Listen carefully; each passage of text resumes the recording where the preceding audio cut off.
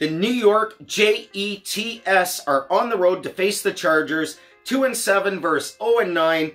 Jets 10 points underdogs. I don't understand how a 2-7 team. I understand that they've been losing a lot of close games, but they've been choking. They're like the Atlanta Falcons of the AFC. The Chargers give up big leads. They get ahead. They blow the lead.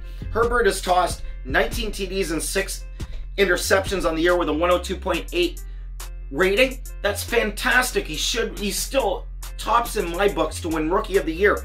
But they still only have 2 wins. They're still trying to learn how to win. I know the Jets are a horrible team, but I don't understand this number being so high. Is it all public money that's come in on the Chargers so far that's got this at 10? Or is it just public perception of how bad the Jets are?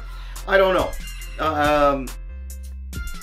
Last 6 Chargers games have gone over the number. The New York Jets are getting healthy. They got Perryman. They got all their wide receivers healthy last week for the first time all year. I think the Chargers hang around in this game. I'm going to pick the Jets to win this game outright.